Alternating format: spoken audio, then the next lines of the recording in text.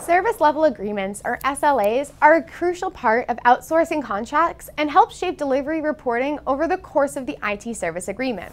Here are some tips on what to do and what not to do when crafting your SLA. Avoid using too many metrics or duplicating metrics. In the end, it just creates more work for everyone involved. Focus on metrics that make sense and that matter most to the organization.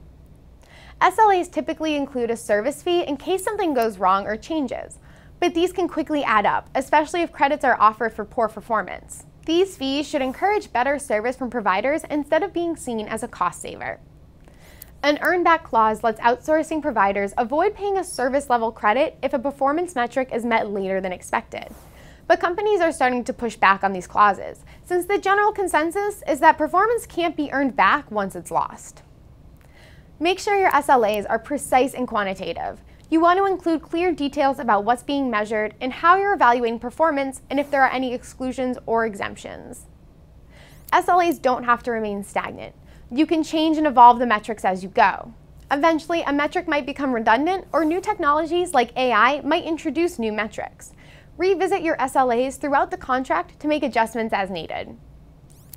SLAs won't automatically drive performance, but if you take the time to create thoughtful SLAs, they will naturally be more successful. However, it's up to IT leaders to monitor benchmarks and act on any performance issues. SLAs don't have to make outsourcing contracts difficult as long as you have the right metrics and stay focused on results.